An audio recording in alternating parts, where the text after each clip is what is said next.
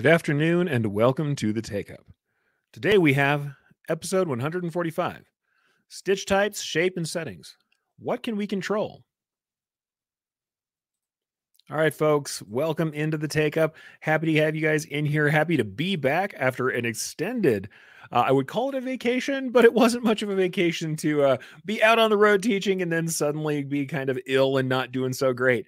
So what I'm going to be honest with you guys about is I am not fully at 100% right now. I would love to tell you I'm at 100%, but I am not. We'll call it a solid 85%, and hopefully I'll be good enough to get you guys going, to get you where you need to be, and to help you learn a little bit today.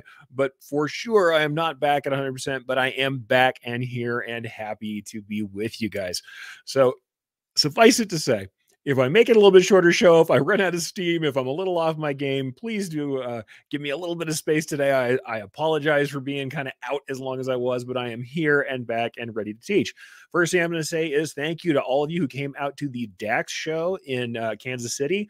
What I'm going to also inform you of is if you want to see more of the kind of content that you're going to see today, if you are looking for more on maybe intermediate digitizing, I am coming again out to the DAX shows. DAX show is happening in Minnesota at the end of this month, 30th and 31st. I am teaching. On the 30th, I'm doing a long session that is about the kind of stuff we're talking about here, going beyond the basics and at least discussing more than just, hey, what is digitizing? What is it that we can control? What is it that we can do to get the effects that we want out of our digitizing? And that's what I'm talking about coming up at the end of this month. So that's coming up. And then after that, another 2 weeks out again will be Tinley Park in the Chicagoland area, and I will be out teaching again.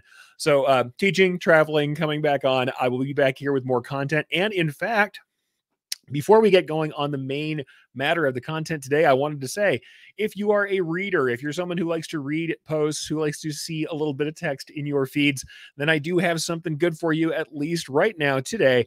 I have a new post over at ericcampbell.com. I kind of resurrected the blog while I was a little too sick to do much else. I went ahead and wrote a new blog post while I couldn't go live. So if you want to get into that, there is actually something to check out on the front page. You'll find it down there, as well as in the blog pages. We have a little piece on pricing embroidery digitizing. So it's not for everybody, but if you're somebody who's at all going to sell your digitizing, sell anything of that nature, you may find it educational to check this out. Go ahead and add it to the stream. So if that's something you're interested in, or just the concept of how you price embroidery digitizing at all is interesting to you, over at ericcampbell.com, you will find this. Pricing embroidery digitizing, 3 theories. Nice short piece where I talk about different ways you might go about pricing. And the 3 that I cover are stitch count pricing, flat rate pricing, complexity pricing, and then I talk about the hybrid approach that I used to use, which is kind of the minimum plus complexity. It's something that I've used before and that is useful to me. So if that's something you want to check out, go ahead and go over to ericcampbell.com. You will find it there specifically. There's ericcampbell.com, or right here, Pricing Embroidery Digitizing 3 Theories. That's the long one, but who cares? Go to ericcampbell.com. It is right on the front page, and you will find it right underneath the main banner. You'll find that latest post as usual. So before we get in, I just thought, hey, there's something else to get there. I will try and keep up some posts as well. So if you're somebody who's doing digitizing, that might be something you want to look at. There's other posts that are there in the blog that have been there before, but I'm going to try and do some of the stuff that we've done. Both things that end up in the articles.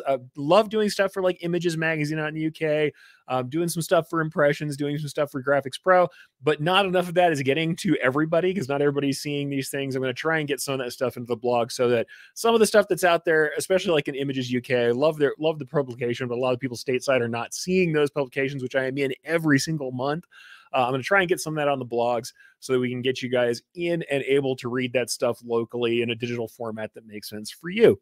But also I'll refer back to the original post so that the good people that out of Images UK get the link love for that stuff as well. And if you like their magazine style formatting and flipping through it, then you can do that too. I know I used to like the flip book magazines and I still like those. So it's something you can check out as well. But for today, go check that out. Pricing Embroidery Digitizing 3 Theories is out on the blog posts as of now. All right. So I'm going to say hi to a few of you folks before I get into the actual text of this matter, to get into the actual presentation of stitch types and what we can control. But I want to say hi because we love having you guys here. Reciprocators are in force and saying hi. Kingsbury Crass says, Eric, hi. I assume you're saying hi, Eric, and I'll take it. Frank from out in the UK, good evening. Thank you, Frank, for always being an awesome promoter. Ramona says, good to see you back. Good to be back. Trista says, hi. Hi, Trista. Cindy is in. Hi, Cindy. Frank's on both sides. Thank you, Frank, for being here from all different channels, my friend. Jarita is in, doing great work. Jarita, glad to see you in. We got lots of folks in. Ramona is also saying this woo-woo written wisdom. Woo-woo written wisdom. That is hard to say altogether from Eric. Nice. Yep, more coming. And Lena says, morning. Thanks, Eric. Thank you, Lena, for being in. And hi, Debbie. Happy to have you in as well. As I always say, guys, derail me. If there's something you really want to talk about, throw it in the comments. I might not catch it immediately, but I can always catch it toward the end. But here's the thing. Let's bring back up that thumbnail image. What was I going to talk about today? This is it. Stitch types, shape, and settings. We can see a bunch of random stuff that is out there that I'm showing you. You've got elements from some of my previous classes. I've got the tiger piece that I often show. I've got one of my earliest blends ever. That little star with the flames on it is from a casino called Santa Ana Star. And boy, did I ever struggle with that thing. The K blend that you guys have seen where I talk about manual blending, feather stitches on that ostrich feather. We've got the Hanya mask up in the upper left-hand corner, all sorts of weird different stuff. Honestly, sometimes when I put these together, these channel caps aren't all that they're cracked up to be. I put that stuff up there so you can get an idea of the kind of weird things we're going to talk about. But the thing is, ultimately, when we talk about what we can control about stitches, it gets to be a lot more than settings. Why did I call it shape as well? Why did I put shape in there? Because the truth of the matter is when we are getting to digitizing and interpreting art into stitches, which is what we do, ultimately, I think it's fair to bring it up repeatedly. We are interpreting a two-dimensional thing into a three-dimensional thing. We are more like sculptors than we are like painters. We are making a three-dimensional object out of thread. We're building it layer by layer. It's fair to say. When we're doing that, a lot of what we do isn't represented just in stitch types or in settings. And that's the thing. I talk about variables, and I'm going to talk about those today.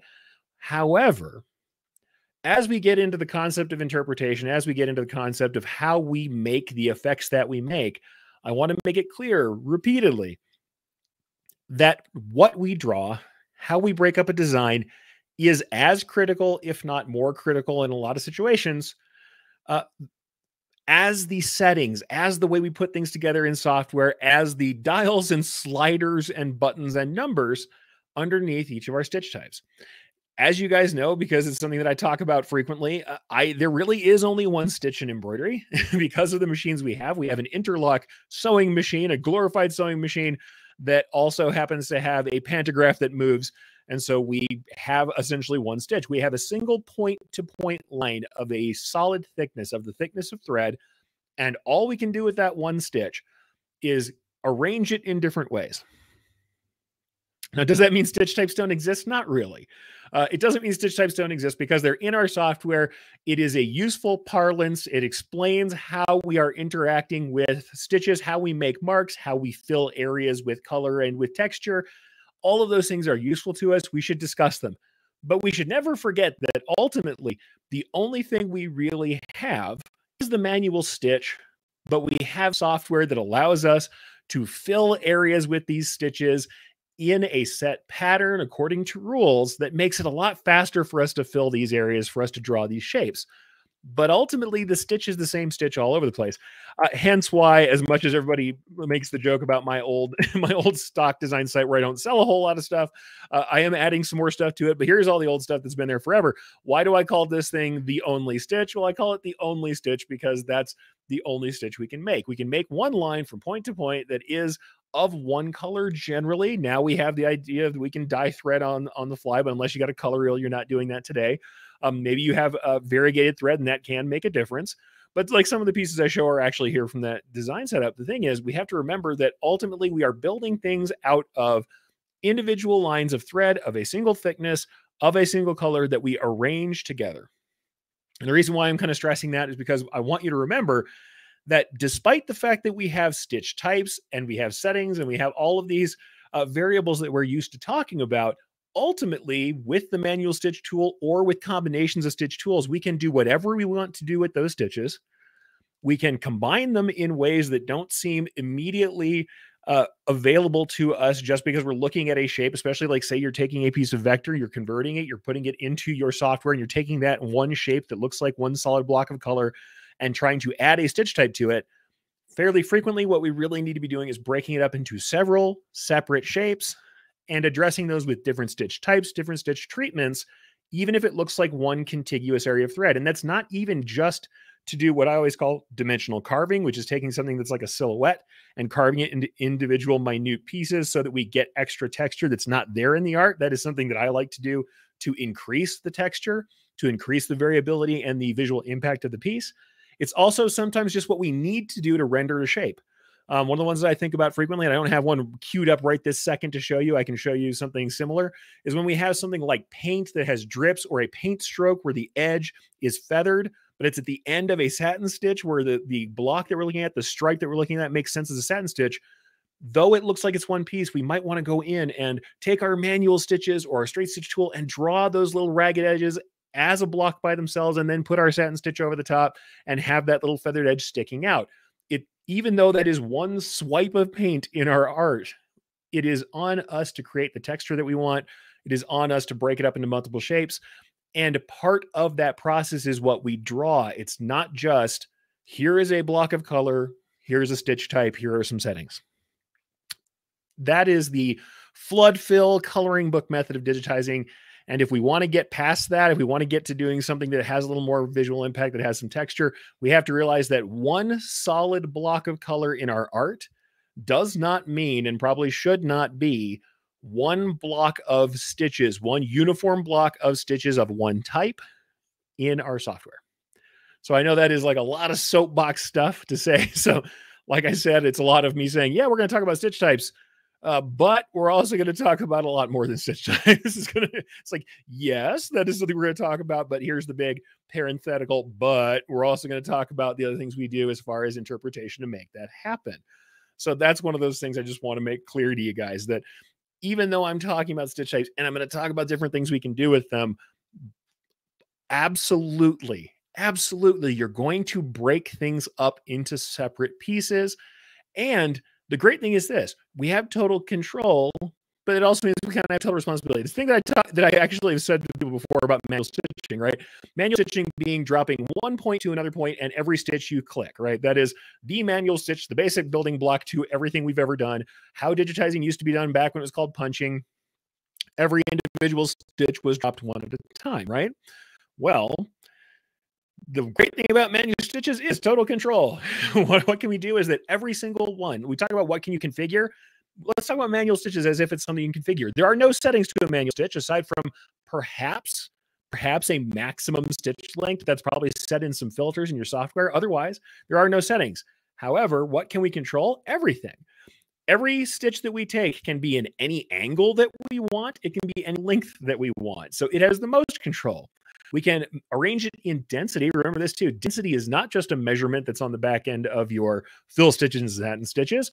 Density is also just how close together any lines of stitching are. That includes lines that we are drawing with our manual stitch or our straight stitch tool. We have total control. The problem with manual stitching is we also have total responsibility. Every single stitch we have to control. We have to place every single one, so it's incredibly slow. However, manual stitches are how we get certain very detailed looks. It is how we can end up with incredible control over even things like color blending. Like I said before, that one piece that I showed you guys, and I'm going to bring it back up again. The gradient fill K, which is one of the pieces everybody kind of points out whenever I have it as a sample on a sample table. We've got a couple different versions of the old gradient fill K here. How is it possible to get a multicolor blend in this small space? You can see my thumb sitting on top of it, seeing how small it is, as immense as my thumb is. How do we get a blend to look like this, where we're going from purple to yellow in, like a less than 2-inch space? Well, one of the ways we can do that is through manual stitching. The thing is, it means total control, but total responsibility over everything. And as you can see with this piece, it does fill in such a way that gives it that total control. It layers down into one layer of stitching across the whole piece, but it means that I dropped every single one of these manually. And in fact, because we're talking about this, I will go ahead and lean into this real quickly, and we'll go ahead and show you this thing in software, just so you can see it one more time, kind of what I'm talking about. Manual stitches are where it all begins. So we can start from there, and then we'll get into stitch types. We'll get into the kind of stuff that you expect to see when we talk about stitch types.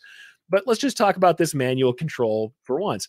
Do we get this incredible blend? Yes, we do. Every single stitch was dropped manually, which means that if we isolate any one of these colors, what we can see is that it was done drawn one line at a time, which means I could not rely on settings. Now we have the background fill, and we have one piece of fill involved. Everything else, these lines were dropped one at a time, one stitch at a time. And what I'm going to show you is if we zoom in on this piece, because everybody wants to know kind of how this is done or how this was done, this particular piece. This is something that I wouldn't suggest for every client because it's incredibly time consuming. But what you can see is when we're zoomed in really tight, we can zoom out and you can see down over here by my head in the corner that what we have is we are skipping. Here's one skip and then 3 on, 1 off, 3 on. Then we go back down. It starts to go 2 on, 2 on, 1 every other one. And then it starts to go further and further spaced out. And when we start to blend in the next color, you see that each one of those lines fills in exactly until we get one solid density of 0.4 or 4 embroidery points across the entire fill. And if we turn on our stitch points on this thing, what you're also going to notice is that I dropped those stitches in a very regular way that makes them look like a standard fill. However, this is not a fill stitch. You can call it a fill stitch and you can say it's a fill stitch, but in the common parlance of what we talk about with embroidery software these days, this is not a fill stitch. Why is it not a fill stitch? Even though it looks like a fill, acts like a fill, quacks like a duck, everything you might expect. Why is this thing not a fill stitch? Because it was entered manually one stitch at a time.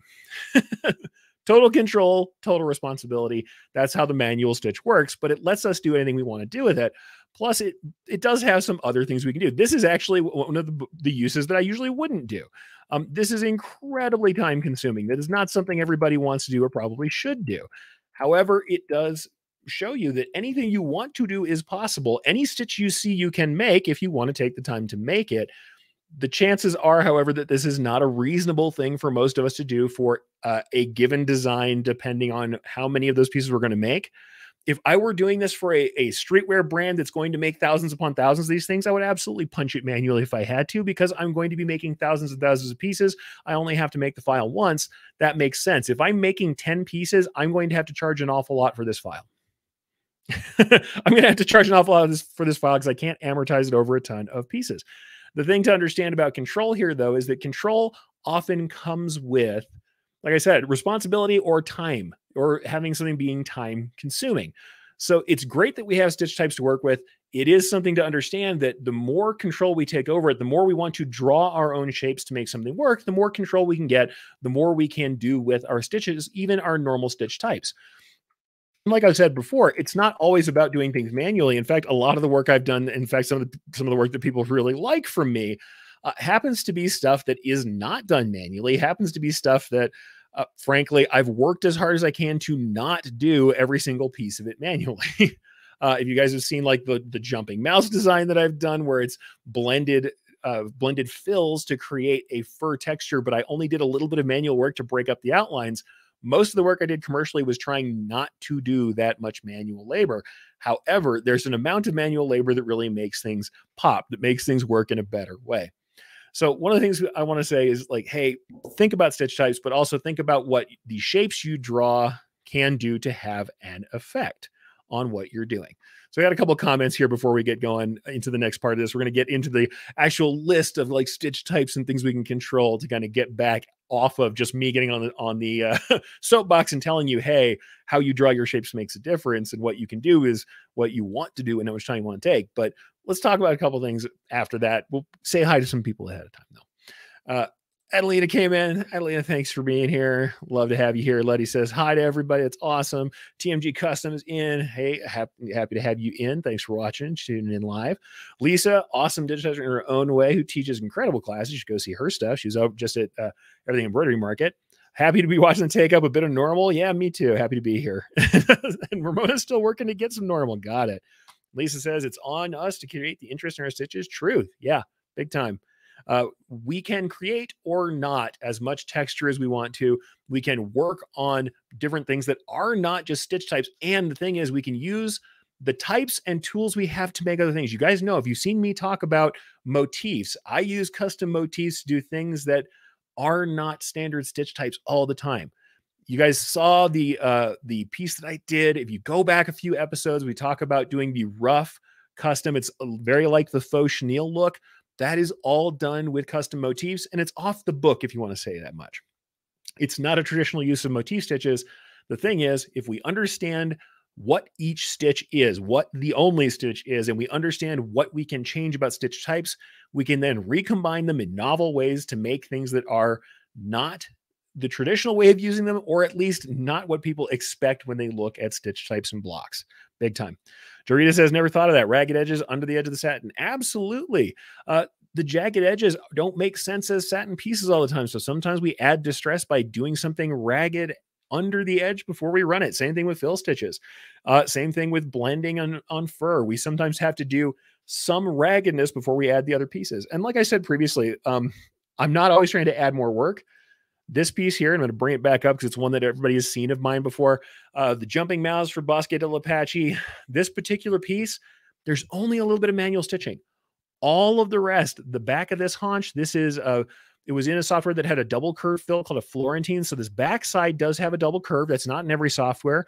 You won't find that in Stitch Artist, but Stitch Artist have a single curve, which would be just fine for this. You do a single curve fill. The rest of these are single curve fills. There's a couple of different fills of 2 different colors of brown in here. There's a little bit of manual stitching that's done in what some people call like a vermicelli stitch. All it is just wormy. That's all that means. We're just going back and forth across it to break up the outlines.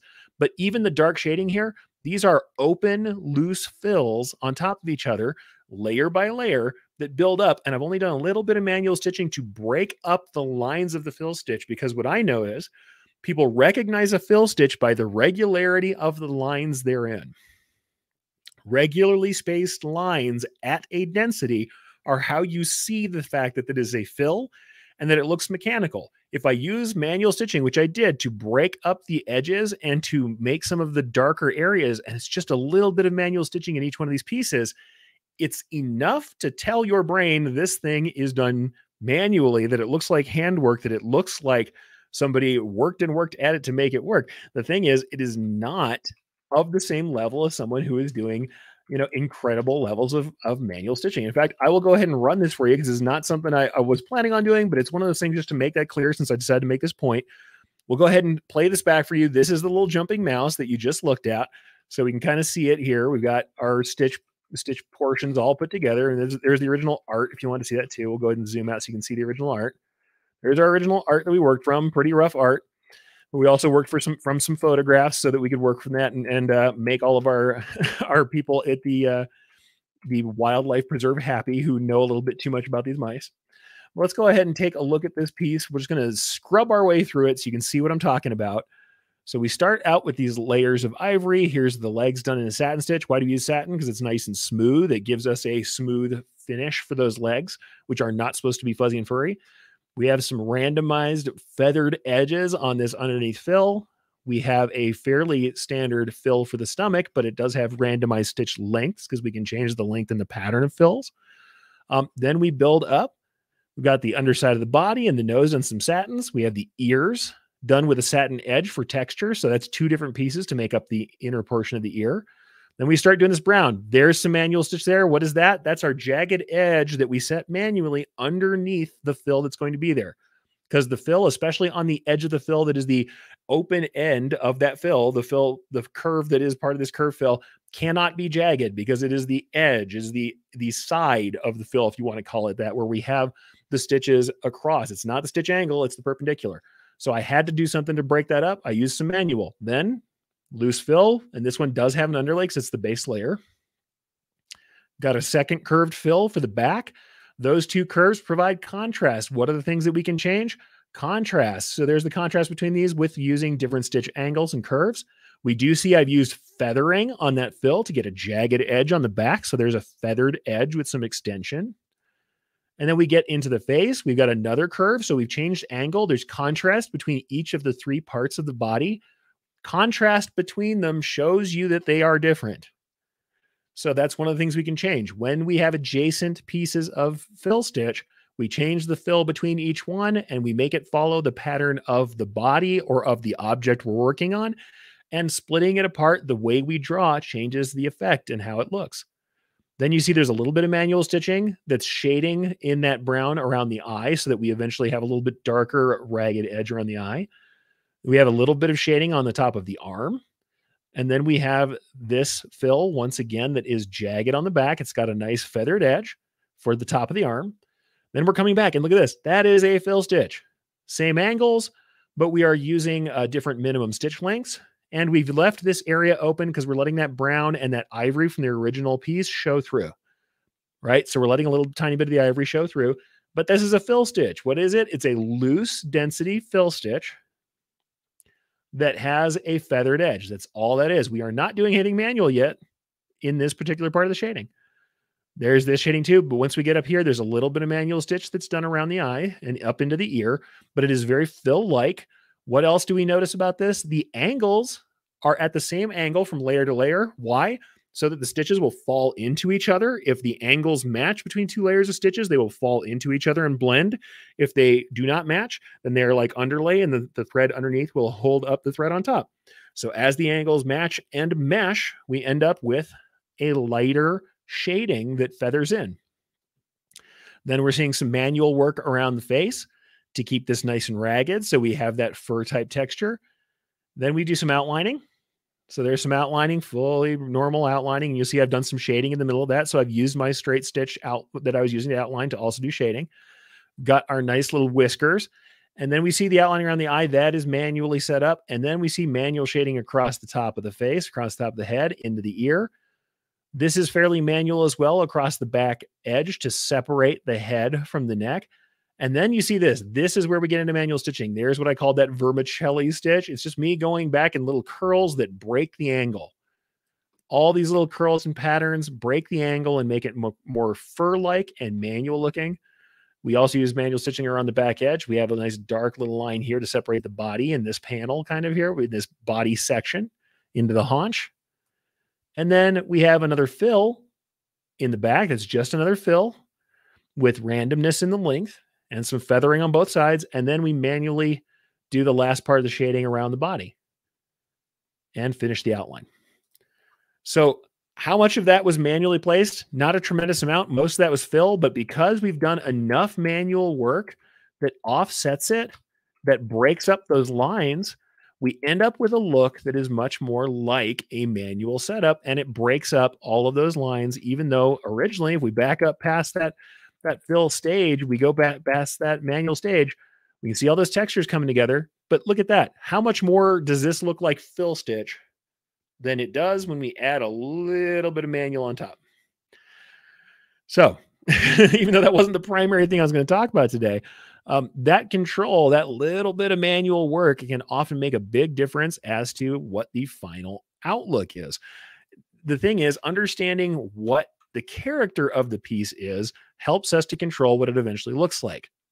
Knowing the character of the stitches themselves and how to adjust it and what an individual stitch does and how it looks like and what the settings mean, what the variables do, allows us to make more out of what is already there. It allows us to make more out of what we're looking at and of the settings that we do use. So I think it's useful. It's a useful thing to think about.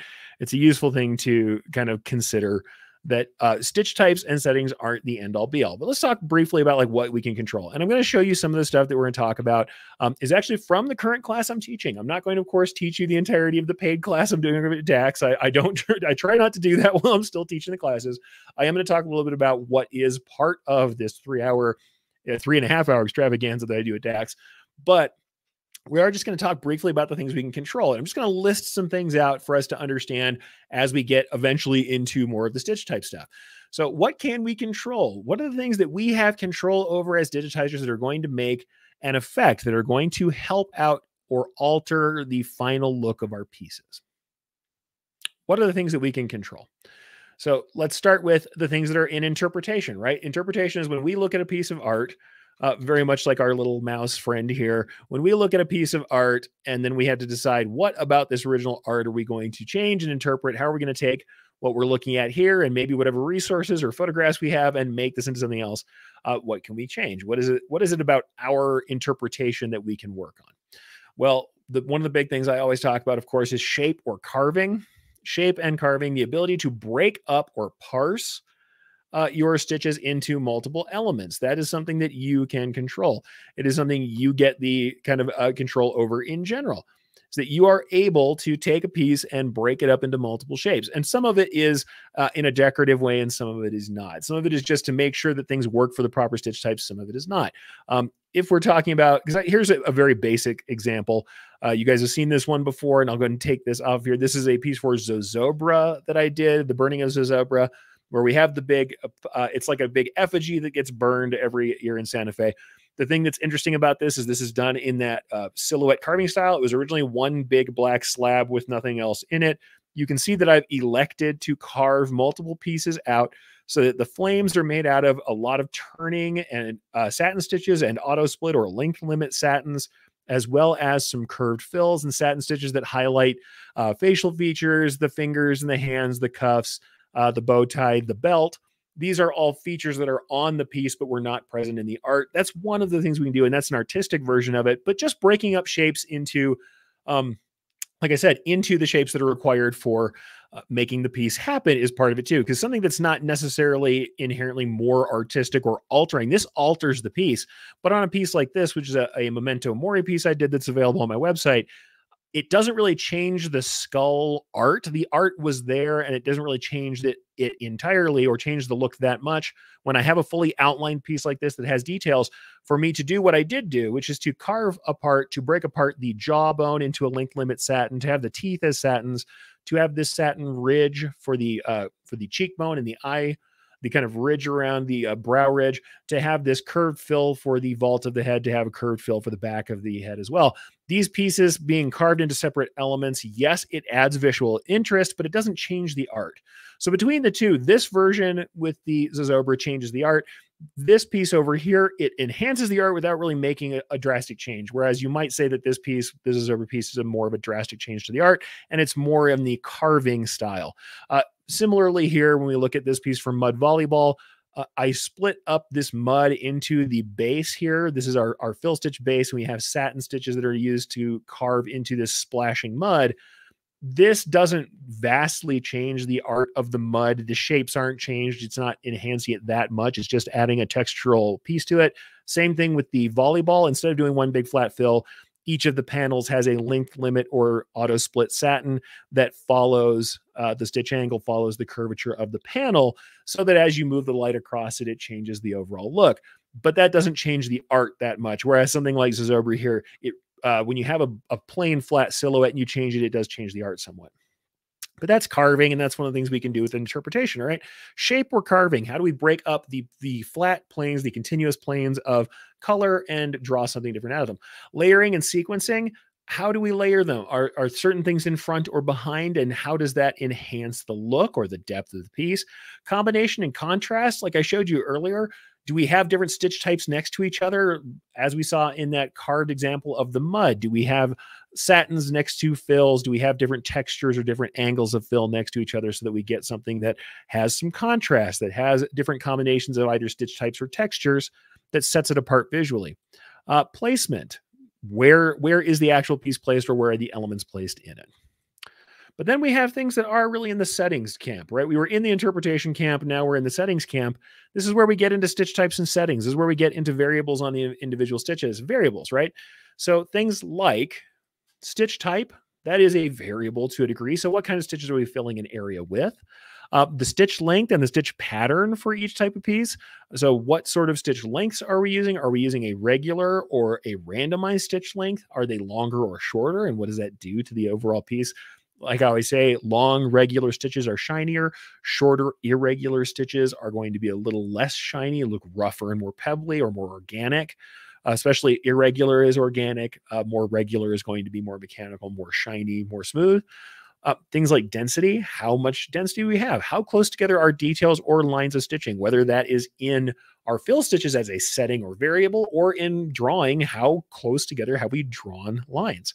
And then, of course, we have things like stitch angle. And this is not just the angle of the piece, but do we use curvature or angles? When we break things up, like I said, with combination and contrast, are the stitch angles varied as we go from piece to piece? As we go from element to element, do we vary our stitch angles?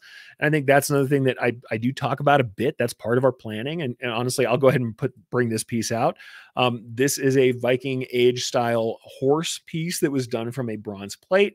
The original was certainly very much flatter. It was a flat aspect. When I decided to make this piece, I thought, all right, we're going to do a little bit with the controls of this piece to change it. We have some variation in stitch type. We've got satin stitches next to fill stitches. So we have these ridges of shiny satins right next to a fill, but we have the curvature of the fill. And as we can see into the back, this is the same color from the back to the neck area. The neck has one curve, and next to it, we have a different angle that's offset between the two pieces to give it some textural variation and give it a different play of light. So we have contrast between stitch type and stitch angle. And in each one of these pieces, if we look at these two fills here, we have a curved fill here. And in this piece, we have a different curve here. These both have a regular pattern. They look very smooth because there's regular offsets of the stitches from line to line so that they don't end up breaking in a pattern that has, much more texture to it. So there's that. Each one of these things kind of comes together to change the overall look. So we have that stitch length, stitch pattern. We have density. These are full density. So these are probably right around that 4 point, because this is 40 weight thread. So 4 points are 0.4 millimeters overall density in the individual pieces. And what we have is not only a regular pattern, but we have a fairly long stitch length. We got a fair amount of shine here. These are 4+ millimeter stitches as well in each of these fills. So those are the kind of things that we can change in those fills. So we've got the stitch angle, we have the density, we have stitch length and patterns. So that's part of it, as well as stitch types. And as you can see, what do we have? Combination and contrast. We have layering and sequence. We have certain things that are on top of other things. Now, with everything outlined, it's less critical, but we do have satin borders that are up on top of other elements so that they stand up forward from them. We have that kind of layering done, and junctions are done in a way that is kind of intelligent to the concept of things being over and under. The tail is below the leg. This leg here is underneath the upper leg, with everything separated and outlined in colors. The true layering versus the sense of the layering is not as critical, but we can see that how that combination and contrast and how the different settings make a difference. Curved fill, the light's going to follow that curve. You see how we have kind of a shadow toward the back end of it because that light is coming from this angle here. It's shining differently here than it is here. And because of this angle in the back, the stitch angle, we have a really high shine, even though these are the same color thread. That is one contiguous piece of thread through the inside of the legs, as well as the back, neck, and the mid sections of the face in the horse. The only difference we have that's creating this massive color variation is the angle of the thread and how that's being played on by the angle of the light. So these are the things we kind of think about with our settings. Other things we have, of course, obviously, are material concerns. We're not going to talk about those much today specifically, but it's stuff that I just want to bring up, of course. We can select the color of our thread, the color of our materials, the color of our fabrics.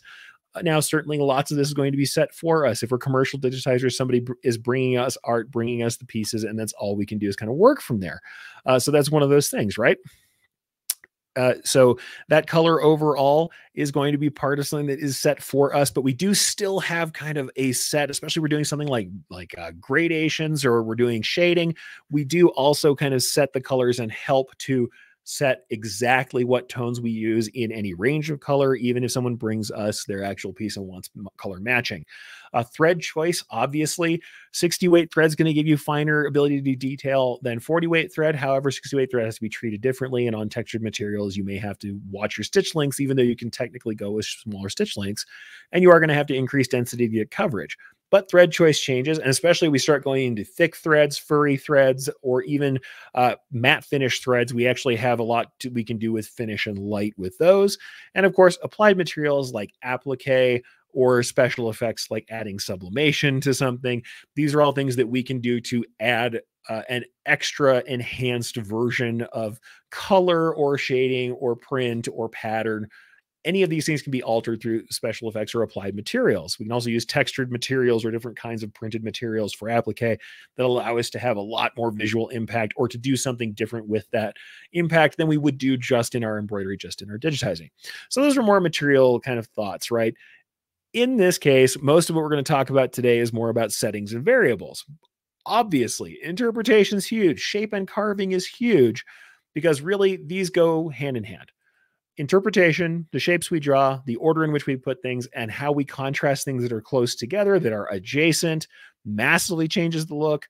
We add those to those variables that we understand as far as stitch type, stitch length and pattern, density, stitch angle, and of course things like underlay, which is going to help us get more loft, more lift, more color coverage. Those are partially technical, but can be aesthetic as well. However, the rest of these things, especially type, length and pattern, density and angle, that's the stuff that's going to really change the look of our piece when combined with how we break things apart, how we carve them, how we draw the shapes we need. Like I said, seems like a lot of stuff. I saw this already. Kay says, my list of things to practice is getting longer and longer. Practice a project. Don't try and practice every single piece of this thing. By all means, grab a project and kind of figure that stuff out on the project level.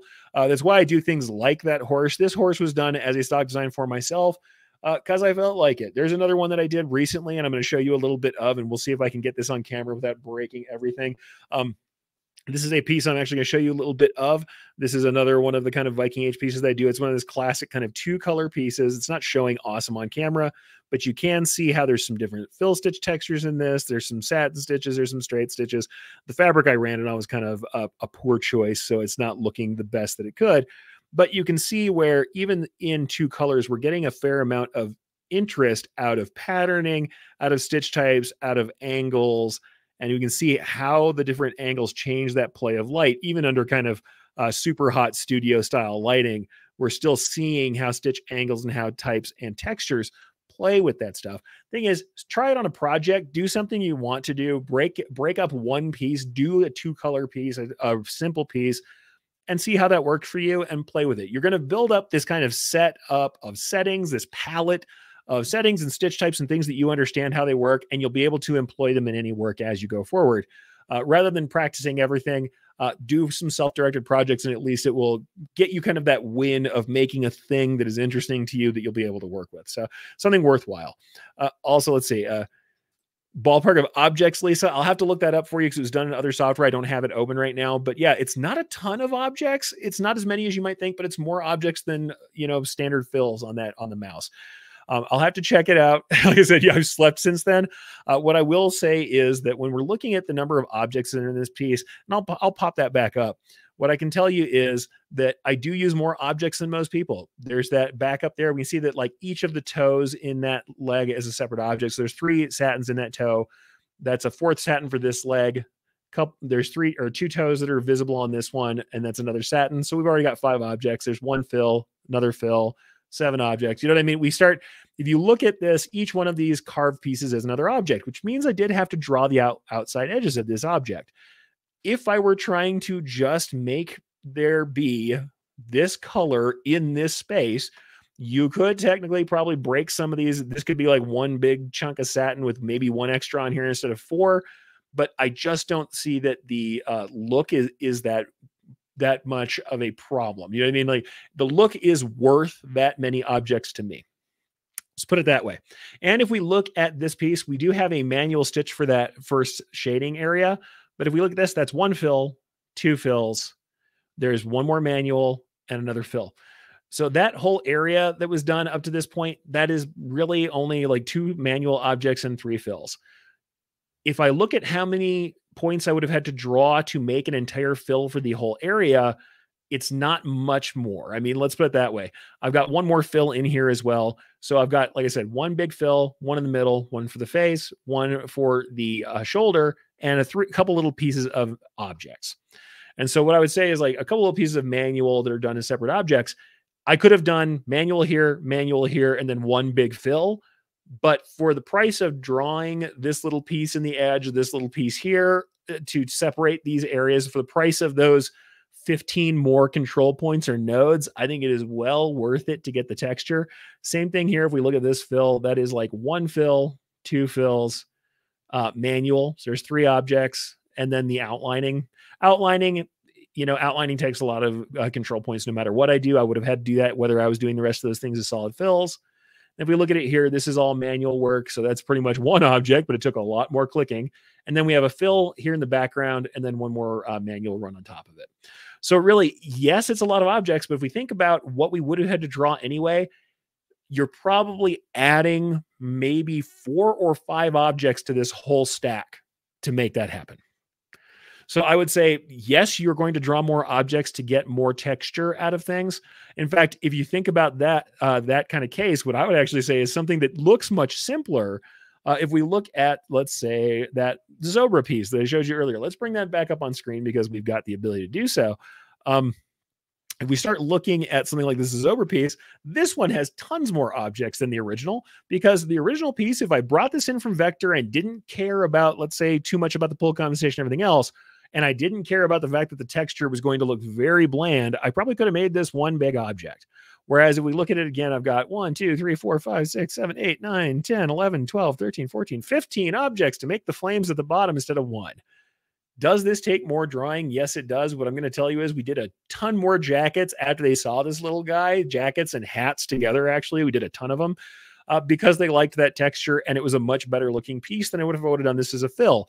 Also, the thing that's going to surprise a lot of folks, this piece right here with all these split satins and all those objects is less stitch count than if I had made this as one complex fill, especially when we consider all these little insets and everything else that's going on inside of these, the bottom of these flames. If we let the software calculate this, it's going to fill some portion of it, travel back, fill more, travel back, fill more, go up to the top, fill some, go up to the top here, fill some more. And eventually it'll keep filling and filling and filling. It'll get up to this middle section, try and fill this, go back out to the fingers, fill these areas, come back, fill this, fill this. If it's all at one stitch angle and all fill, we're going to have a tremendous number of travel runs that the software has to create in order to move out to the edges and calculate and fill the rest of this stitching in. In order for that to work, it's going to have to do a lot of traveling all of its own. So yes, there's more objects. And then there's certainly things like this. We have this flying monkey patch. Absolutely. Is there a ton more objects in creating the individual feathers on this? Absolutely it is. I think that, once again, the visual appeal of this piece is much better than a piece that wasn't done that way. You could make this one solid fill. As it traveled into all these little fine points that are really not well suited to a fill, you could have allowed it to be one.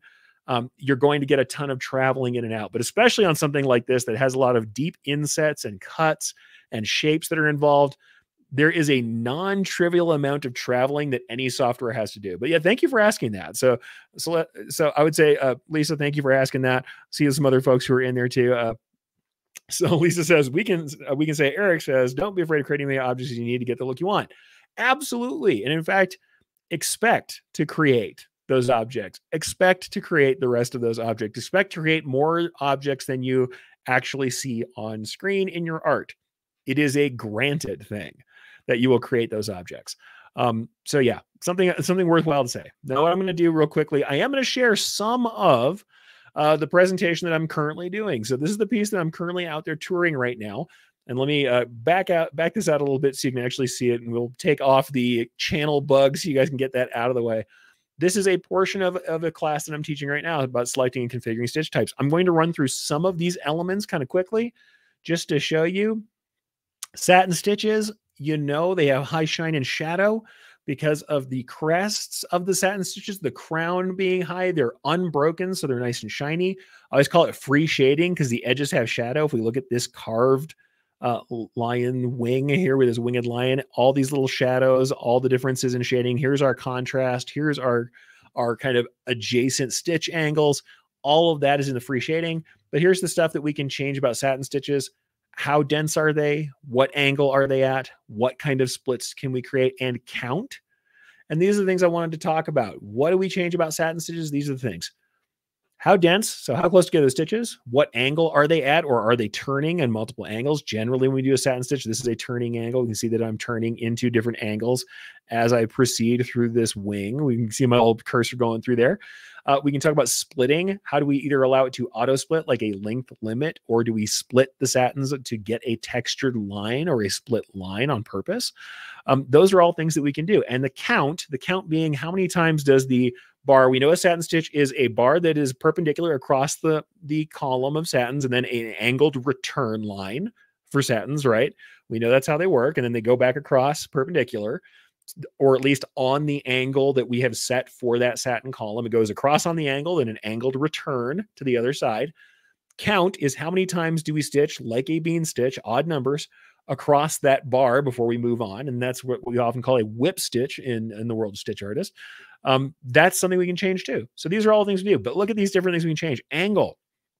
If we look at the way light plays on, if you saw my pixel art articles, if you saw the pixel art session that we did here for the Takeup, varying angle from piece to piece, from the things that are adjacent, vastly changes the perception of color. There are this little pixel piece where we have 90-degree changes between each side.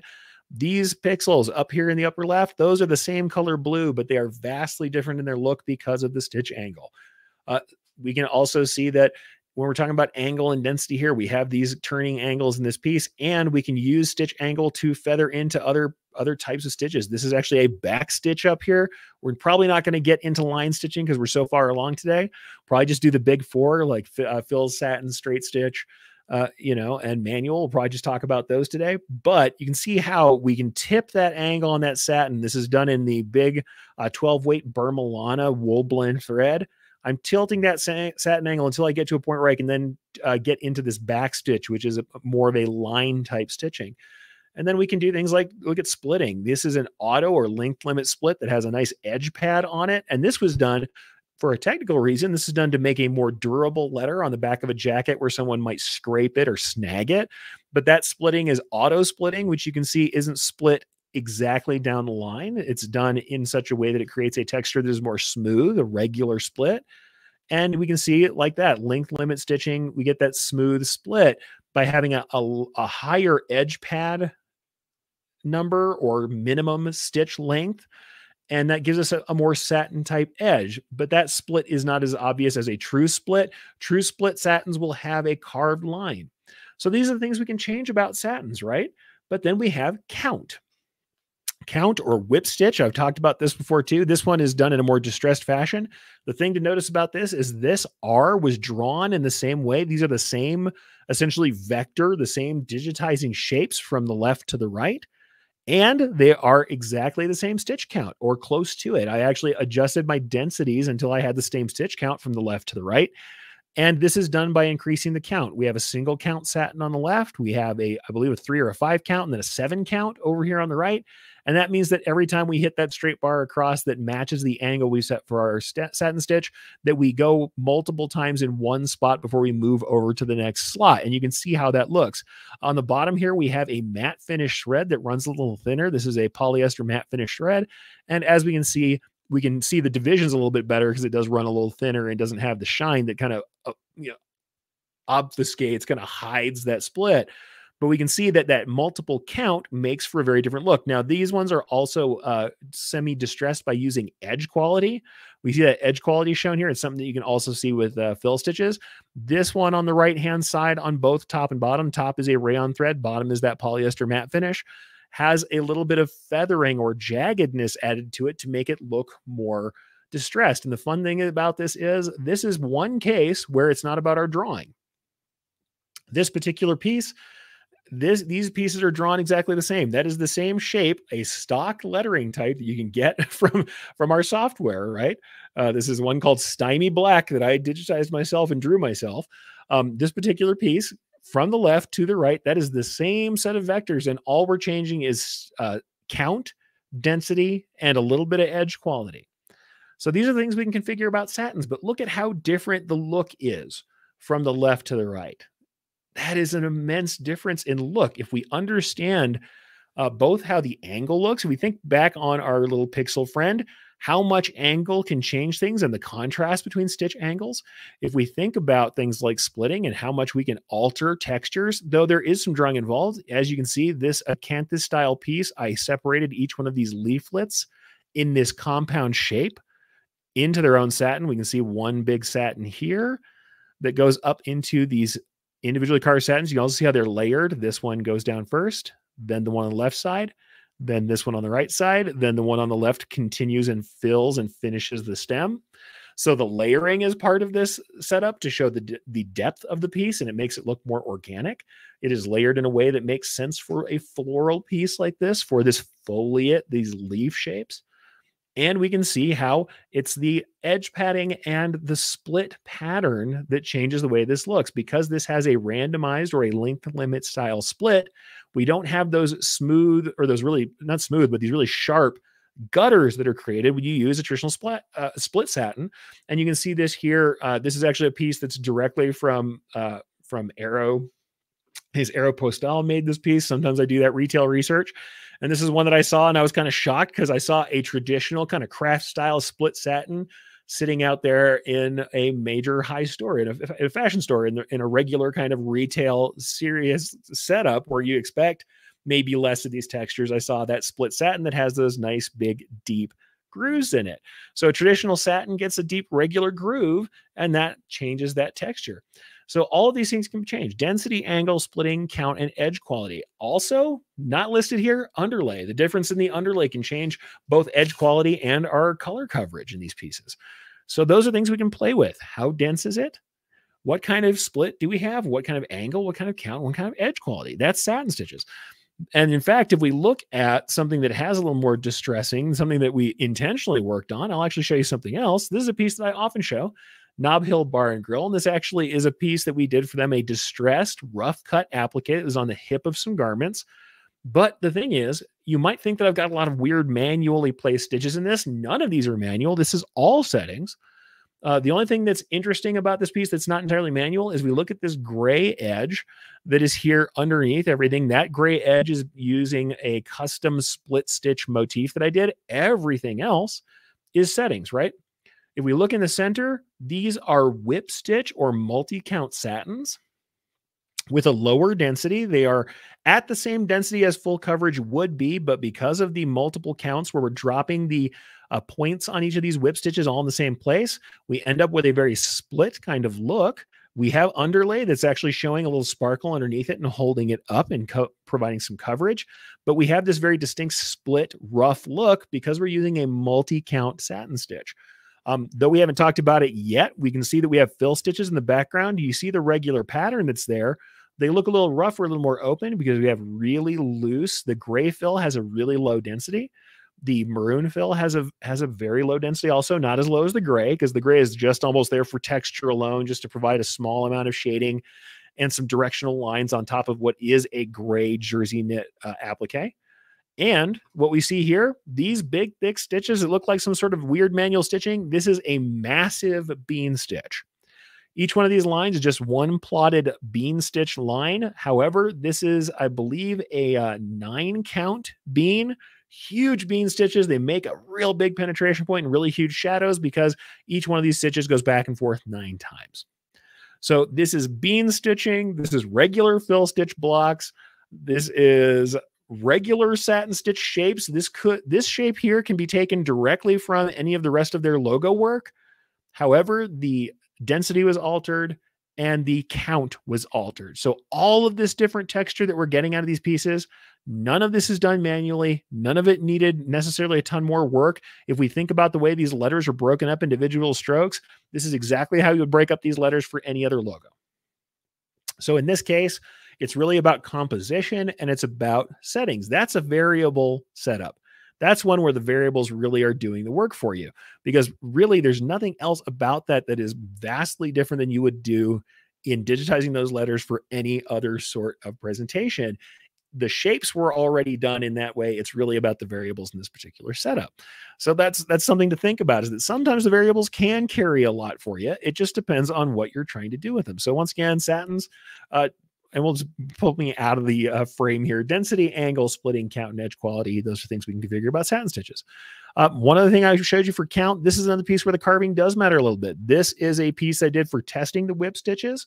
And this is actually a carved, kind of beveled, multiple piece monogram. And actually, I have this piece, and we'll go ahead and show this to you in a second. I have this piece. We're going to take a look at it.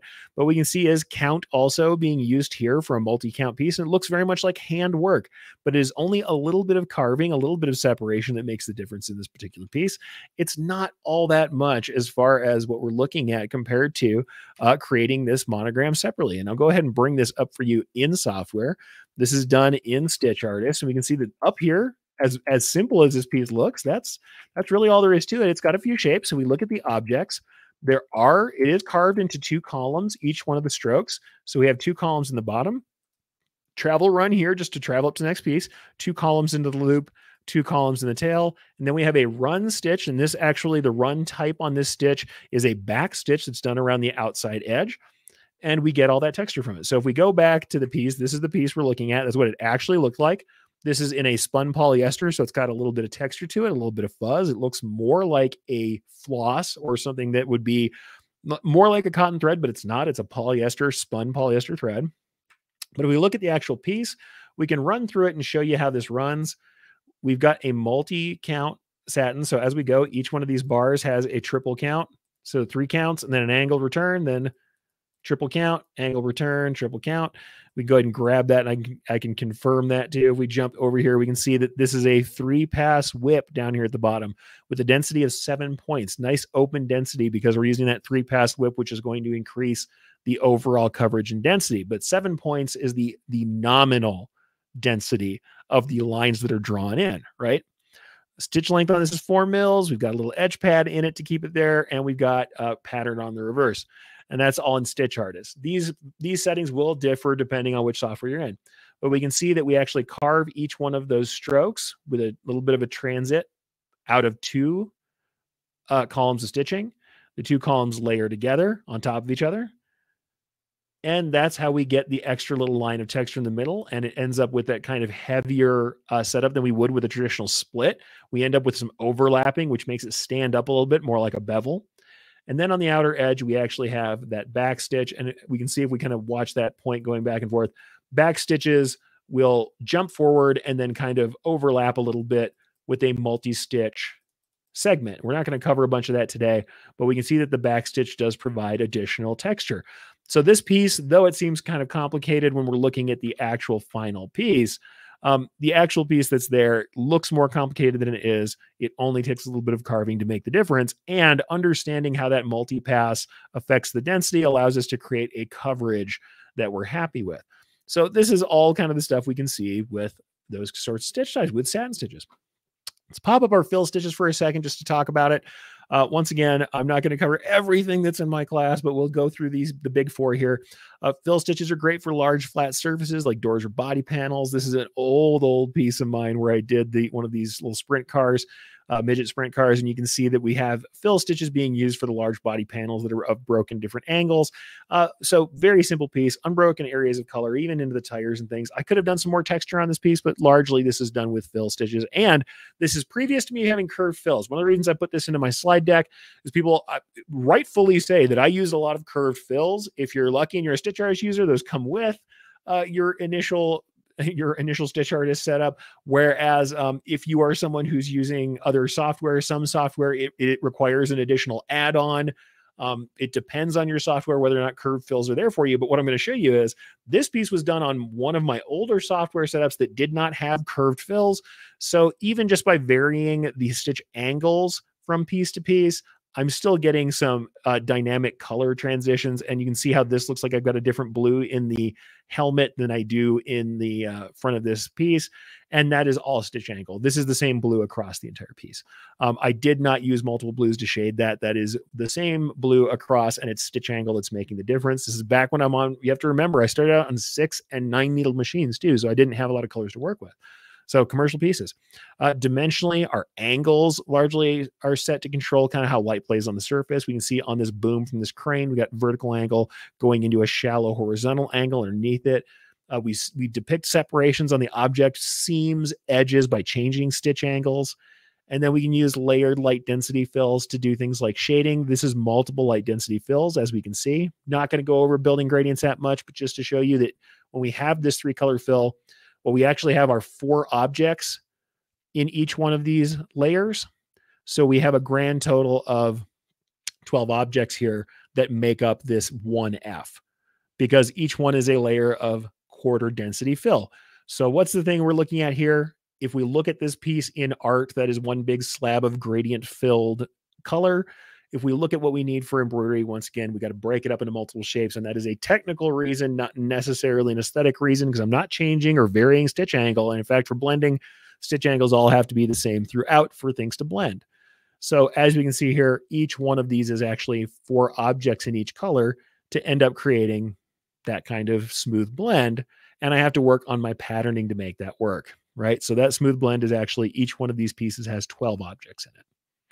So once again, is this for everybody? No. Why are people buying color reel machines that cost 30 grand and dye the thread on top of your machine? Well, this is why. Because as a digitizer, this takes a tremendous amount of time and skill. As someone using a color reel machine, it's a lot less, even though there's still some hang-ups to making that work in digitizing. Having somebody dye that instead or sublimate it later is a lot easier than doing this. But the thing to remember, total control, total responsibility. If you want to do this, you absolutely can, or you can do it manually, like I showed you with the multicolor gradient, and you can absolutely make a gradient happen because all we're doing is interlayering multiple colors until we blend, just like we were drawing with a pen. We were drawing with a marker with a pen, right? We're not a marker because you could blend that, but this is not ink. If we were drawing out lines, we were laying out sticks in colors till we got to our densities we wanted. That's what we'd be doing here. But like we can show you before, different fill stitch types. We have our curved fills here. We have our density that changes to do some of this shading, but matching the angles makes things lay into each other. But if we look at most of the shading that's done here in these wolves, we have a little bit of manual work around the edges in the face, a little bit of manual work in the ears, around the nose. All of these areas have some manual work, but the rest of this shading is multiple layers of lower density fill laid in. We have holes in the underlying blue here that allow me to lay in this full density light blue on top of the medium blue. And all of that essentially is done with fill stitches. This part where you can see that the angles vary a great deal and we have multiple different angles kind of happening in the same course of stitches is it not a fill. The rest of these are big curved fills, and you can even see some imperfections when you get up close. There is traveling happening on the edge of the fill in the main body of this wolf, but when you look at this piece from further away, you don't see it. But for fill stitches, what are the things that we can configure on a fill stitch? Once again, we have density, how close together these elements are. That's always something we do there. We have angle or curvature, but you can also use that for multiple different things. It's not just getting that stitch angle for the sense of changing those angles, like I showed you in the horse, to get contrast. You can also use multiple angles and light densities to create kind of interference patterns. We have this piece here, which is a monogram on a faux ostrich purse that I did. And you can see that it is done with multiple layers of light density fill that are artistically placed so that where the angles cross in the elements, we get darker areas and weird kind of patterns of interference. So there are also aesthetics things we can do that aren't about the play of light. They're more about using the fill stitch as a method of placing lines. Even though these are also individually outlined, these blocks, the pattern and angle here, it really is more about the line value rather than the reflection of light as far as that background in this monogram piece. So angle and curve can be messed with. We can talk about that as far as that horse. Again, we do have the curvature changing, the contrast between the blocks. Then we have texture, certainly. And like I said before, you see some of my more detailed pieces is the carousel horse I often bring out. We've got a different curve in the neck as we have in the upper face, in the mid face, in the nose. So instead of one big object for all of this white that's in this horse's head, what we actually have are several objects. Certainly you can see the carved satins and length limit split satins that are in the neck, but we have an object here. We have multiple objects, 3 or 4 objects in this area of the head. And then we have the nose, the upper nose area, the mid face, the jaw are in separate fills that are layered from furthest away to us to closest to us so that we get this variation in angle and texture in light as we move across the surface. Is it easier to have one big piece of the horse? Perhaps. Does it make a better embroidery? Absolutely not. Other things we can configure, we have texture. Part of the way we configure texture is through the pattern. Now, not all software has manual control over this. Some does, some doesn't. But we can see this is a standard piece of fill stitch. This is a standard tatami pattern. What we can see about this tatami pattern, if we break it down and look at it, each of them of these kind of circles represents a penetration point. These are 4 lines of stitching in a fill stitch. Imagine that we have a 4mm stitch length that we set. What you're going to notice is on a standard tatami pattern that we have an offset that is a standard percentage. We have 25% movement each time. So 1mm over for this one, 1mm over, 1mm over. That is a standard regular fill pattern, and it only repeats every 4 lines. So what we end up with here is a pattern because of these regular offsets that looks shinier, more regular, more flat. Whereas we can use randomness to make the texture look more organic, and we can also change things like the actual pattern to use carved patterns in the piece itself that have a texture to them that's specific, like herringbones or snake scales or any of the fun stuff. Something that you're not going to see a lot of when it comes to traditional logo work. You're probably not going to see basket fills and things like that. I've used them a couple times in my pieces. Not really something I do a lot, pattern fills, but more in the craft and decor side, people use them much more. What I have done is a lot of custom carving. You can add your own custom carving lines, and I've used that for all manner of textures, from making even very regular lines like a standard fill in a blend to specifically trying to make textured looks in different pieces, specifically trying to bring out lines and textures in art. So one of the things we can change the texture is pattern. So the texture is both regularity and the pattern. So these are the things about the texture we can change. Stitch length. The longer it is, the more it's going to be shiny. The shorter, it's more pebbly, the more roughened look. Offset or offsets, like I said here, the offsets from stitch to stitch. Regularity, is it randomized or is it regular? And then we can use like other kinds of patterns. And this is something that I've done from the very beginning of me creating an embroidery. This is one of my very earliest pieces of software that I used. I made this swatch. It was FS1. What does that mean? Fill Stitch 1, me showing the patterns that were built into the software. And then I made tons of these swatches. They were hanging all over my office so that I could see exactly what Fill Stitch settings would do. I'm not saying you need to do that. For me, this is the way I got my head around that kind of quality.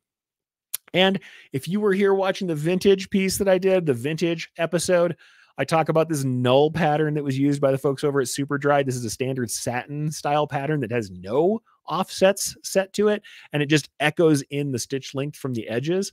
You can see how texture and fill stitch repeat really makes a difference. Standard tatami repeat looks very flat. If we use something like the null or the satin pattern, we get this echoed in stitch length that gives us these big, heavy patterns, but these are the same shapes. So we have to understand that that's where that setting that repeat, setting that texture makes a big difference to the look. The same shape in that sun provides these two different textures. Like I said before, length equals shine. Also being unbroken. Satin stitches being unbroken all lined up are shinier than fills.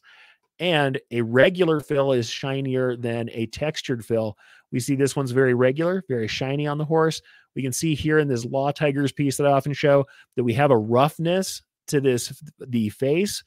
First thing I'm going to tell you is this is carved into 3 panels. There's one panel for the eye. There's another panel on the other side and one panel for the nose and the top of the head in this orange fill.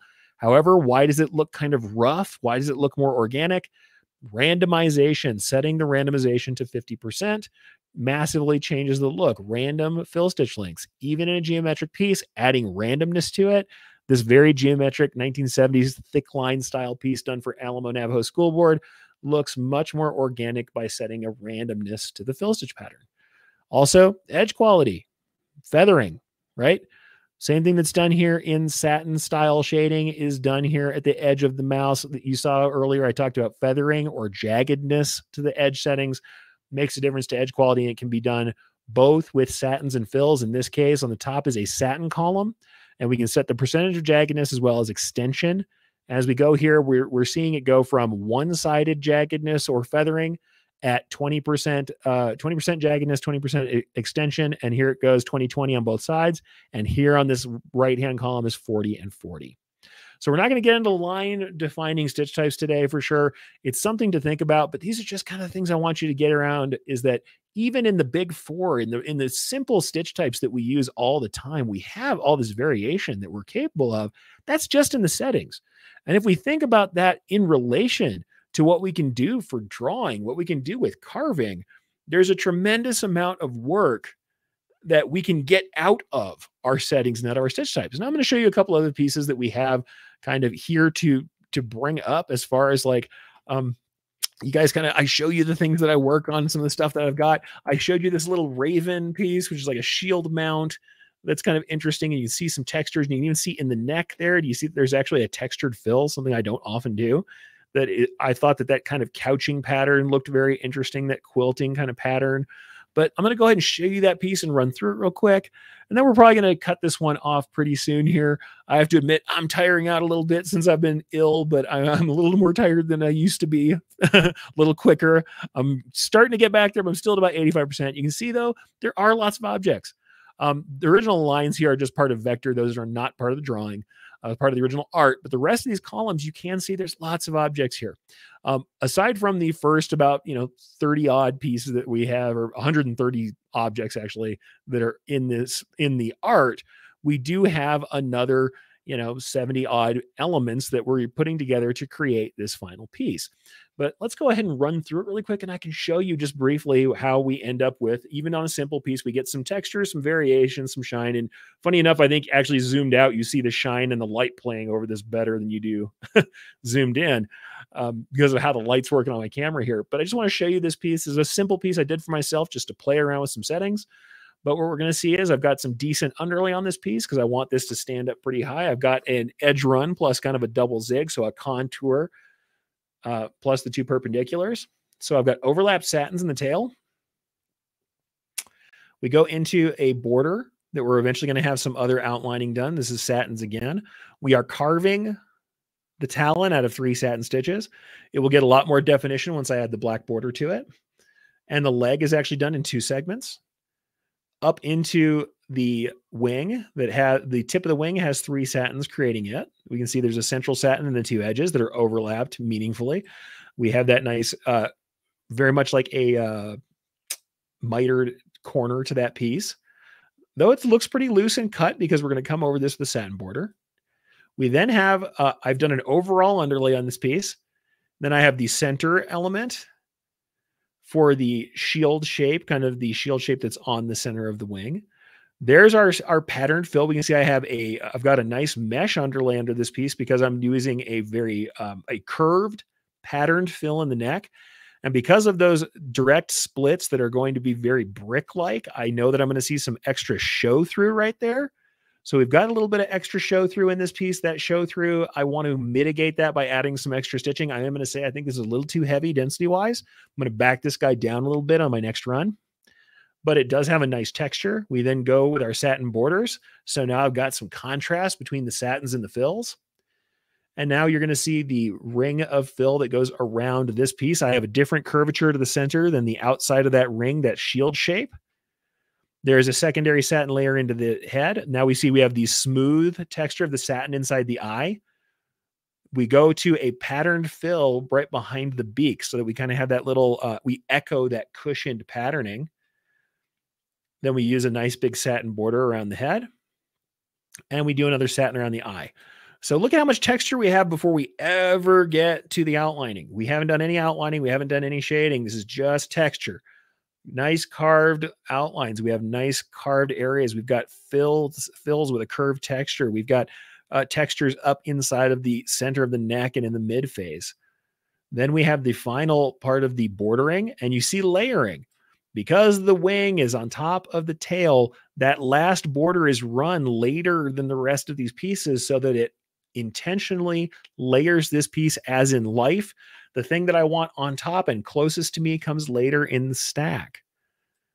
Then we start to see our bordering. We do have one jump. That's the only jump in the piece, I believe. We got a couple, there's a couple jumps. There's a jump into the eye as well. But the rest of these outlines should be connected. So we've got that jump. We have the jump into the eye. Other than that, the rest of this is all connected. We have some satins. We have straight stitches being used for outlining. We do some offset angles. There's just like the incised outlining on the original piece. There's another shield mount that I kind of stylized a little bit. The original eagle, I believe, was actually a Frankish piece, but then I styled it after kind of the Swedish Valkyrie pieces you may have seen me do in other episodes. Go around this back. You see that I've done an intentional mitering in that corner. The tail is done first. The wing is on top again, but in the border, we see that I've made a manual miter cut back here behind that wing. Then we go around this edge. We'll go ahead and zoom back through it again. It looks like I lost my cursor. There we go. Zoom back through it again. We get that miter cut in the back of the wing. Going around this border here, intentional mitering again on the point of the beak. and we have another, we go into this inset and fill through, and we overlap so that the talon is on top of the body. We've got overlapping again here, done intentionally. So that's on top of the body, and we finish out in the background here. And once again, the leg border finishes on top of the tail so that the leg looks like it's closer to us.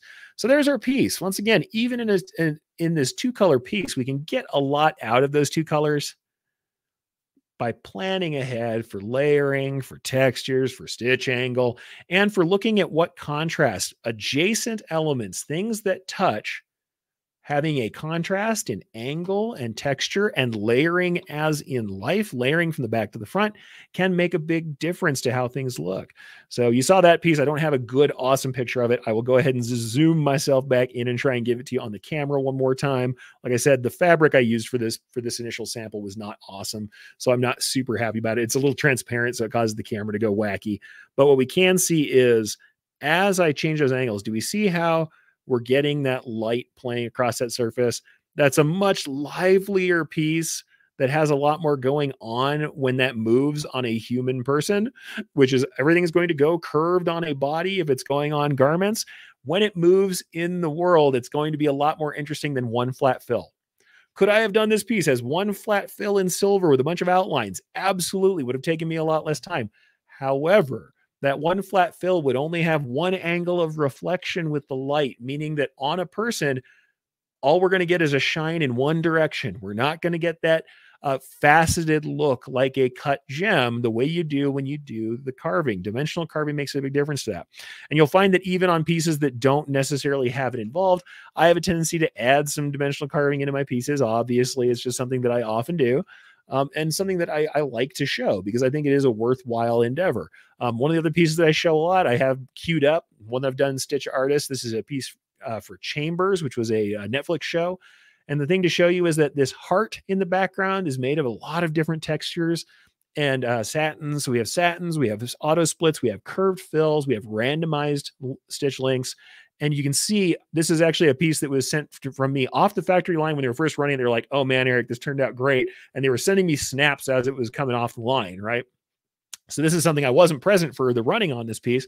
This was running off of a multi-head Tajimas.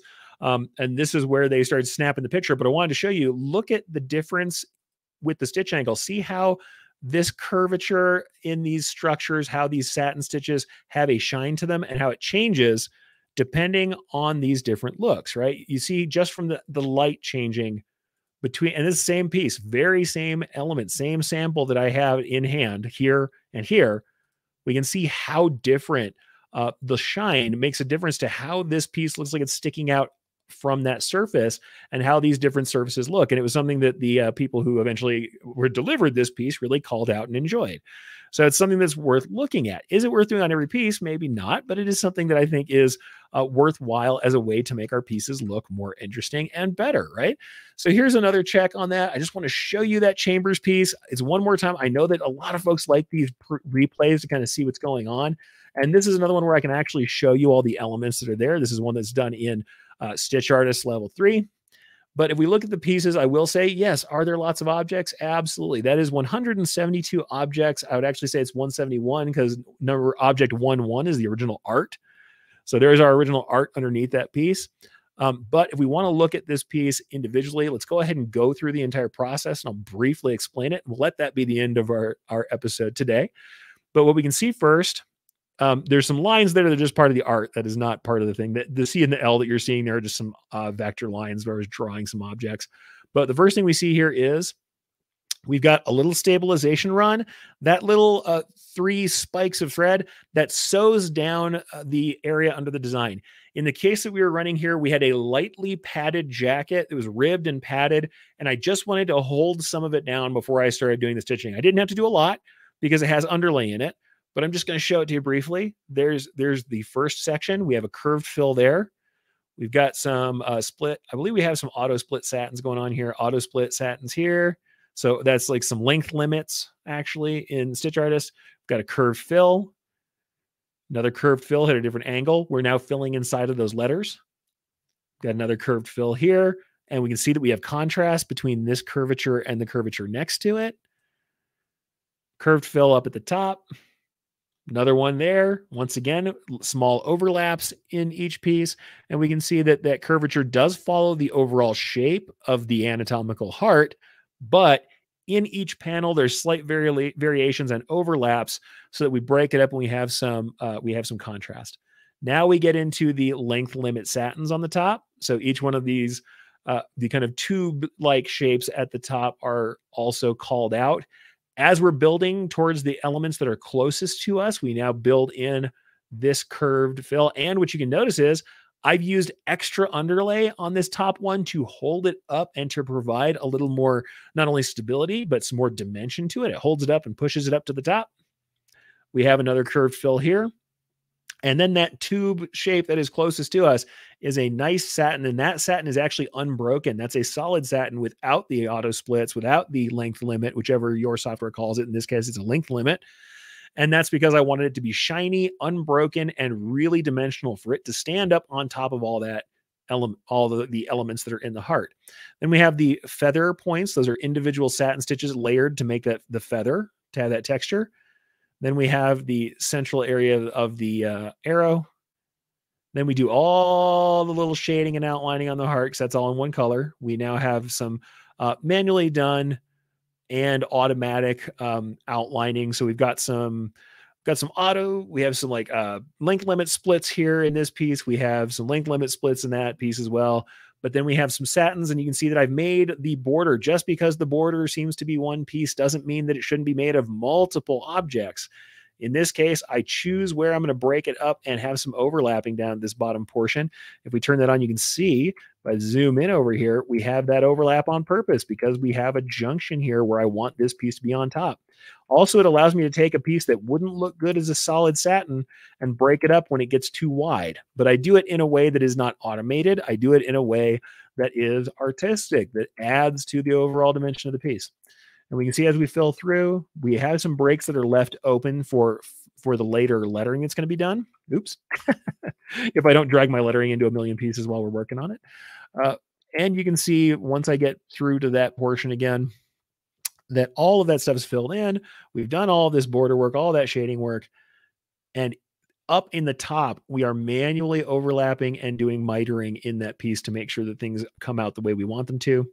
And in the end, we have the individual letters. We build up the underlying revealed shadow outlines individually, and then we build up the strokes of the letters. And you can also see, because of shifting in the original piece, I broke up the lettering into 2 sets of color changes and worked center out, because on this material it was shifting a bit, and with this much stitching, we wanted to make sure that we had stability, right? So this piece looks a little more realistic. We can see I'm going to drop out the art in this case. We don't look at that original art while we're working on it, but we can see how those textures vary, how even in the 3D preview, how the textures vary, how the unbroken satin looks higher and more dimensional. And as we get through this piece, how the contrast from element to element really does make a difference to how the dimension looks, even if we run it back with our 3D on, but we only run back the red. Before we ever get to shading or outlining, this piece has a life to it. This piece has some stability and solidity and looks dimensional before we ever move on from that piece. So without going too far into it, we'll just show that piece one more time. Here it is in the thread. Depending on your lighting, it's more or less exaggerated. And as you can see, because of that lighting, when we're looking at the lighting from a different angle, how much more exaggerated that big satin stitch is right in the middle, and how much higher it looks, how much more dimensional it looks for that. So let's wrap this up very quickly. What are the things we can control? So though we want to talk about settings, and it's easy to talk about settings and variables, individual pieces, I have to stress once again that a lot of what we're actually doing is interpretation, and that it is in the shapes that we draw specific to embroidery that make the most difference, that we can make the most difference on the piece by carving and working on shape. So it is in the interpretation, in our decisions, that we make the most difference, even though the second portion of that, the way that we really force ourselves into more treatments, more interesting textures, is to understand the variables on the stitch types. It is in our interpretation, in the drawing of shapes, that I think we really make the difference as digitizers. Though, well, like I said, there's a lot of heavy lifting we can do in the settings, but it is in the carving that makes the biggest difference as to what our interpretation, what our choices do to change that look. Layering and sequencing, of course. So shape carving, layering and sequencing, combination and contrast. When two items are close together, changing of the angle and textures on the items that are close together will make them look different to each other and give you more visual interest and impact. Placement of elements in relation to each other. And then, of course, in the settings, or what I prefer to honestly call variables, the variables for each thing that we're working on, we have our stitch types. So do we have unbroken ribbon-like shapes? That's a great time for satins. Do we have something big and flat that we want to be regular? That's a great time for fill stitches. Do we have lines that we're trying to fill? Now, there's multiple ways we can do it with lines, but small, thin lines, maybe satins. Maybe we use our straight stitch. We have something randomized and organic, maybe manual. So we have the stitch types. Then we have stitch length and pattern. Longer stitches are going to be more shiny. They're going to look a little more, the unbroken long stitches, shinier, is going to stand up higher, is going to have more loft. So stitch length makes a difference. Patterning. Also the regularity, especially with fill stitches, the regularity of the pattern changes how shiny, how mechanical versus how organic it is. The more randomness there is, the more organic and more rough that it looks, the more regular, the more shiny it's going to look, just shinier. We have our densities. How close together are elements? Also, when we're drawing our individual outlines and shading, how close together do we draw our lines? That's also density. How close together are elements? We have our stitch angles. Like I showed you before, if you break something up and two adjacent elements have different stitch angles, they're going to have a difference in the way that light plays over them. So that's our contrast again, our contrasting comparison between pieces. And then, of course, we have underlay. And beyond all of that, if we're making up our own projects and we're able to choose more of these things, or if we are helping someone to create a look, we have all of our material considerations. Thread color, color of garment, thread choice, fuzzy, thin, thick, smooth, matte finish, or shiny, and applied materials. We have applique, printed applique, textured appliques. We have 3D foam, materials to make dimension. We have wash away materials. All those things are possible. Then we have special effects like sublimation, dyeing, cutting, fringe, all of the stuff that's then beyond the worked surfaces that are beyond what we can do in settings. But for our needs, the things to really remember are our interpretation makes a big difference. The shapes that we see in front of us in the art aren't generally the shapes we need for embroidery, and we can make a big difference to how we draw. And in setting our variables, understand what is possible for each stitch type and what those changes do to change the surface that we're looking at, to change the reflection of light, to change the show through, the color and blending. If we understand the stitch, we can understand embroidery. With that, I'm going to go ahead and end it there. Thank you guys for being here. Thank you guys for showing up. And I'm glad to have been back. We did a nice long extra bonus episode. Hopefully you guys had some enjoyment out of that. Get out there and test some things, try some things out. Do a self-directed project. Be like me, make a goofy Viking thing like I do just because I like it on a random day, just to show some people what your software can do, what your embroidery can do, and try things out. Failure is never fatal, but it's almost always educational. And the thing that you make that doesn't turn out the way you want it to is the map to its own repair. The stitch out tells you what you need to change. And sometimes the stitch out shows you unintended consequences that can be beautiful or useful in later work. Build up your palette of settings, try things out, and go out there and ruin some fabric, ruin some garments. You'll never ruin as many as people like me who've been doing it for years ahead of you. And if you do ruin something, hey, I forgive you. It's part of the process, folks. Can't wait to see you again and to talk about embroidery again next week.